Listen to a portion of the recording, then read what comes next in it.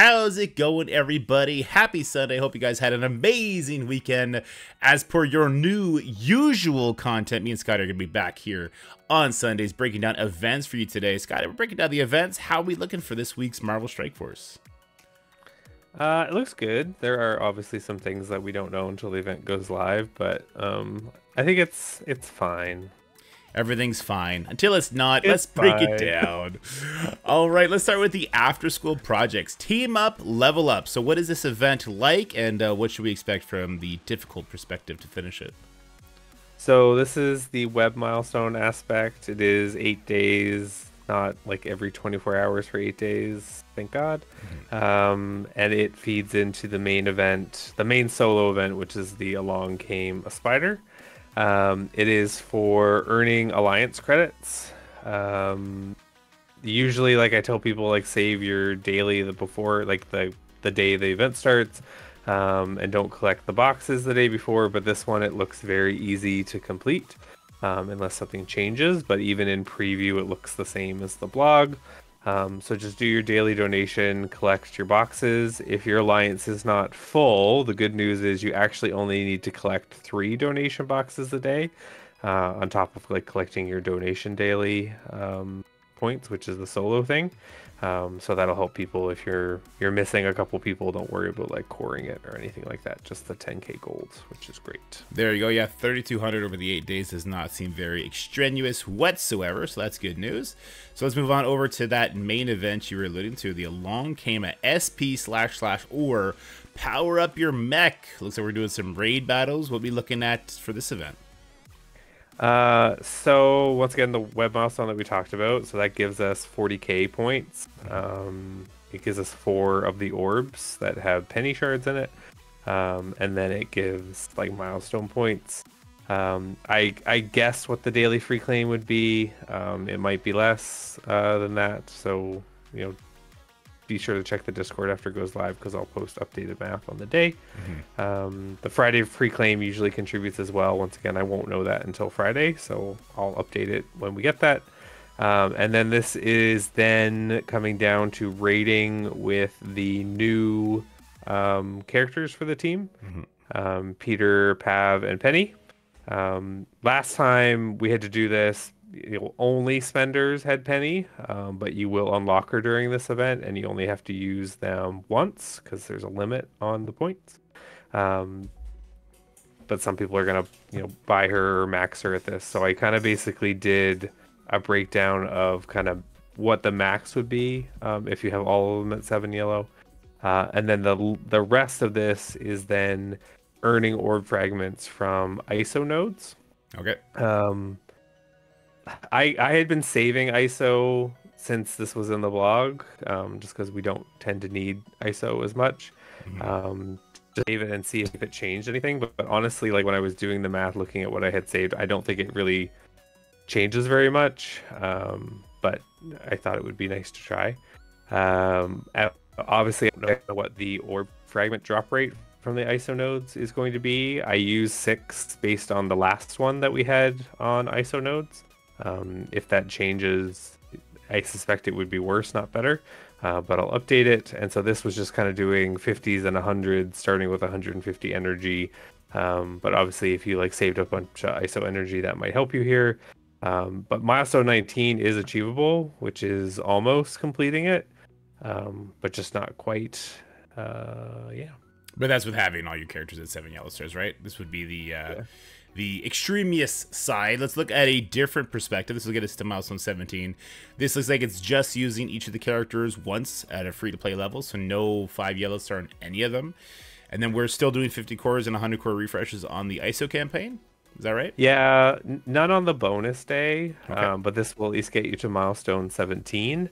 And 17 did have some crimson gear, like some armor cats, basic cats, resistant cats, not the good ones that you need. Right. But you do get a whole diamond orb out of it, because there's like 1,000 at 16 and 1,000 at 17. Yeah. So I guess if you have a bunch of cores and you like, it's not just getting points for this event. Like you're also coring it to get more orb fragments to open more shards for Penny. So I guess you kind of just have to see how much of her you want to get out of this. And how good the But orbs are. Like, we don't know how good these orbs are even going to be. It was going to oh, be they'll worth be dropping. trash. Come on, you know they'll be trash. Yeah, we know they're going to be pretty bad. All right, and this is at the lowest end. This will be for milestone 16. So again, we're using all the characters once, but we're only doing the 50 core refreshes now, right? Well, using them once and like just like the one we talked about earlier, it was basically just having them unlocked because if you didn't buy any offers, you don't have them at 5 yellow yet. You might have Peter at 5 yellow maybe during the event because he's in the next pass, perhaps. Depending on how many shards you have of him already. Yeah. But this was what I think is probably maybe the more reasonable for people to go for, which is like having the 3 characters not 5 yellow and just doing the 50 core refreshes, which will get you to milestone 16, which is half a diamond orb.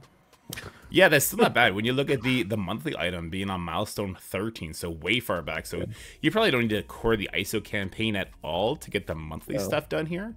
So the extra stuff is nice, and I know from a new player's perspective, I still need ISO, so it doesn't hurt from that campaign for me. The only downside will be at a core budget. Right now, I know a lot of people in the super early game, that this would really only affect the super early game. They're trying to save up training mats, and you don't get training mats from using your cores on the ISO campaign. But not too shabby rewards. So the bulk of the penny shards, they're going to come from the orbs, because we're only going to be getting, what's this? 10, 20, 30, 40 free-to-play penny shards from milestones up to milestone 12 for this. So we're expecting to get at least 60 from the orbs, it looks like. So take that for what you will as far as how good the orbs are going to be, I guess, right? Right on. Well, I guess we also got some shards for her on yesterday. Nope, on Friday, rather. All right, that leads us to our... Oh, actually, no, it doesn't. It doesn't. We got to talk about the dreaded leaderboard of doom. All right, so we do have a leaderboard for this Along Came Penny event. So this is where people are going to be definitely coring that ISO campaign to try and compete here.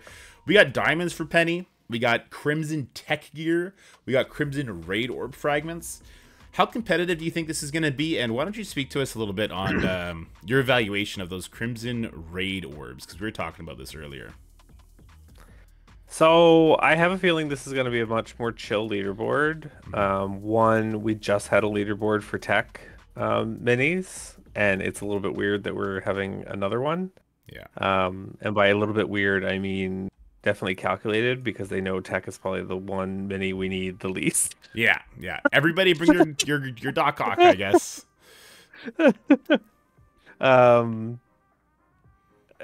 Also Penny Diamonds, like she's not a dark promotion character.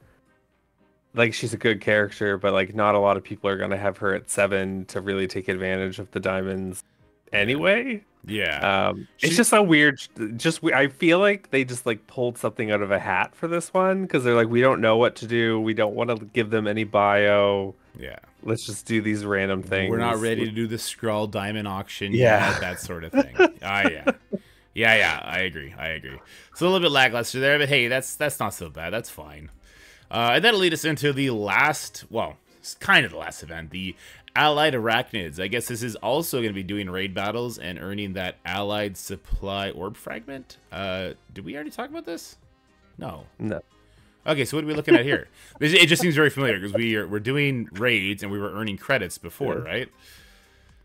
Not like it was Alliance credits for donations, and it was raiding with Spider Society, but it wasn't like using them multiple times. Okay. So this is separate, and I mean, if you're gonna do a play raid battle, like I've told them, like it should be an Alliance milestone in my opinion, because when you make it solo and have it kind of need like high raid battles per person, it becomes really difficult, because then you really have to make sure everyone's getting a fair share. Yeah. So just like becomes a lot of like micromanaging for Alliance leaders that I don't think is fun. Healthy. Yeah. So this one is like the Alliance, and it is a little bit higher than the previous one. Like the last one I think was 10 battles per person per day.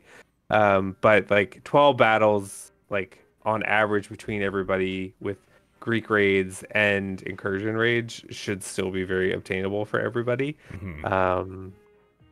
I estimated what the free claim was, and I basically just went based on what the last one for the 5-day event one was, which is 800. Okay. I think it's really skimpy. They should really be giving us at least 1,000, but based on 800, that'll get you at least a milestone 16. Not bad.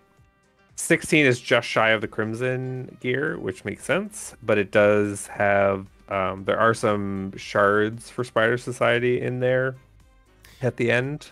Peter, there's 15 of him, and Peter and 15 of Pav. Yep. But like the Crimson stuff and the diamonds, well, the one diamond for Noir, are higher. Yeah, not so bad. It looks like those monthly items are going to be ending at 13, so at least those seem like they're going to be all obtainable. That seems like a nice, healthy little change. I got some T1 ions, interesting choice. Basic T2 ISO orb fragments, cool. And then, okay, we do have T4 and T5 ions, so we got some stuff going on here. Yeah, it looks like you know, just your average Alliance event milestone that they put up there. Nothing to sweat over too much. I know the big boy alliances, they like to get those red Crimson gears regardless every single time. So we'll see how that goes. But that's going to be it for the main events, guys. Make sure you head on over to the Discord so you can keep up with Scotty's monthly tracker of the meta event, so you can make sure you're on track to finish it. I know a lot of people were sweating the last leader one. So if you know you're in the same boat as everybody else, then you know you're safe, kind of thing. So why don't you talk us through where we should be at now, Scotty? So basically I wait till we have the Friday free claim, and then I do this once I know all the numbers, because it changes sometimes every week. Yeah. But then I'll just keep posting like week 1, week 2, and I'll have like a running tally on the total, which seemed helpful for the leader one, because we all knew that we didn't need to get all of the web milestone ones for the shiny coins and the 24-hour thing that was super annoying to do. Yeah. There is the mission supplies is like the monthly item, obviously. And so there's the daily free claim, which is a bit lower than the leader one. And like the first week is actually much lower than the first week with leader. But the next week I think is looking much higher because of the Alliance milestone. We'll have extra mission supplies in there. This includes like the Quick Rumble. The Quick Rumble seems very consistent to be giving us 11k each time. And then the Friday free claim we had was a bit lower than the leader one we had before, but I think it will all balance out. But I'll update every week so you can kind of see where we're at. Yeah, guys, link to the Discord is in the description below. And yeah, as Scotty talked about, there is a Quick Rumble. We got to hear Mother's Day is coming up, guys, so make sure you show your mothers or your wives who happen to have birthed you children some love, and get that Quick Rumble done in their honor, I guess, because they totally care about that for sure. All right, well, you know what, Scotty, before we sign off, we haven't had your opinion officially done on the YouTube yet about the Old Man Logan situation. How you feeling about hearing that news? I had mixed feelings on it. I mean, I think it's dumb. I think the way it was good because people that were really sweaty and had smaller teams could get through it. I guess I'm not surprised at the same time, because I felt like we've been in the Scourge thing for a while, and compared to like the previous like legendary unlocks, the Scourge always got you this legendary character. And I don't know if people remember the previous legendary events where like some people just didn't get the character on the initial unlock, and you had to wait for the next one. So I think it's still good that you're still going to get the character, because we used to not get it at all if you didn't have the, well, I think it was 5 yellow you had to have all the unlocks at, and they were usually super random characters. Omega Red was Secret Avengers with Winter Soldier, who was not on a team at the time, and Nick Fury, also not on a team. And the first Omega Red event happened. The second one, everyone was waiting for Omega Red, took like 8 months or something to come back. Yeah. So like, I feel like if this was like you're not going to unlock him at all, it would be much worse. And I guess I do have that, like, I've been playing this game for way too long, and remember the days of where I just didn't unlock characters from the very start sometimes, and had to wait for it to come back around. I wish they didn't change it, but I guess I can understand that they're probably not making the same amount of money because people aren't buying the characters to unlock the legendary anymore. Yeah. So I foresaw it happening. I just at the same time wish it wasn't happening because I feel like they're making so much more money from other aspects of the game that they didn't used to. That the Scourge was this nice thing where it was like everyone just get in there and do it and do your best.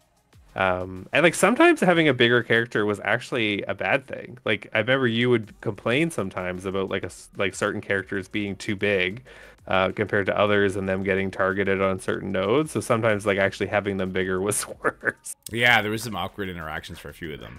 Yeah. I would also say like there's a lot of people who say like, oh, this is just to appease the Kraken so they don't have to compete with anybody. I would just like to challenge anybody to go back to any of the leaderboards for any of the past legendary characters and find someone who wasn't a whale or Kraken that was in the top 50. They always won anyway, because although it didn't gate, like, although you weren't gated out, their team powers were so much higher, they were able to equip like health modifiers and stuff like that. That's how the Krakens were winning anyway. This is literally just so Scopely is gating it so that people spend to be able to enter those dimensions. I'm also curious to see how this is going to affect the leaderboard. Like, how many people are going to be getting a 7-star now? I assume it's still going to be the top 500 people, but I guess we'll have to wait and see. Yeah, I wonder also if this is their way of dealing with the tiebreaker issues that they were having. Because there were so many people that were getting such similar scores and having to run it. Like, I do wonder if this is going to make it less intense on the people that, you know, already were having them maxed out and now they're not going to be dealing with as much of the tiebreaker issue. Right. I do think there are some Krakens that did not get a 7 sometimes because they just didn't care enough, and now those people are going to get into it, but I don't think there's a large amount of them. I think the same people that were already getting them mostly as a majority are still going to be in that group. But I do know a lot of them celebrated this change. Oh no, I don't like hearing that. Yuck. All the Krakens I know that I communicate with regularly are actually good at the game. So that's worrisome if there's others that aren't. Anyway. I definitely saw celebrations and I just went la la la la la la. Yuck, yuck, yuck, yuck. Here, I would challenge you on the tiebreaker thing though, because there's going to be a giant pileup of ties for people doing difficulty 10 with all the packs equipped. Because none of the packs look game breaking. But I think it's the same amount that would have been doing it anyway, except there's going to be less other people. Like I still think it's going to be less. In my, because just because you can do it with that character doesn't mean you necessarily can. Like I think it might. Like we weren't doing the max difficulty on all these scourges, right? Before since Rogue, I think we were. We did difficulty 10 on Rogue and on Red Hulk.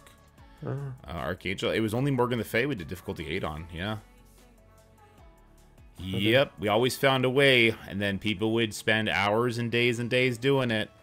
Thanks. But now there's going to be even more difficulties on top of that. So maybe maybe it won't be a matter of fact if everyone's going to be able to do it. Like there's going to be a gate which was going to thin the herd a bit lower down, but like maybe that max difficulty is still not going to be doable. I don't know. Yeah, fair enough. I also wonder if there's going to be enough numerical people doing difficulties 11 to 15 that is going to be the leaderboard, and then there's going to be percentages for everybody else doing difficulty 10 and lower, and then that's going to be easier to kind of combat tiebreakers. I guess we'll have to wait and see. But anyway, we both agree, poopy poopy, stinky stinky, and hope everyone has a great week with these easy to understand events. It's nice to get back to easy to understand events. Yeah, I love it when it's not 3 days of one thing, 3 days of another thing, then this random thing in there. Oh, this daily web milestone that you have to keep track of. Yeah, that your alliance mates have to keep track of you keeping track of it. Yeah. All right, guys. Well, that's going to be it for us. We're going to go take off. We're going to go watch some X-Men. Hope you guys have a wonderful, wonderful end of your weekend and a great start to your week. But for now, stay happy, healthy, have fun. We'll talk soon. Bye, guys. Bye, guys. That's it for the video, guys. I hope you enjoyed it. If you did, make sure you like, share, and subscribe. Stay happy, healthy, have fun, and I'll see you in the next one.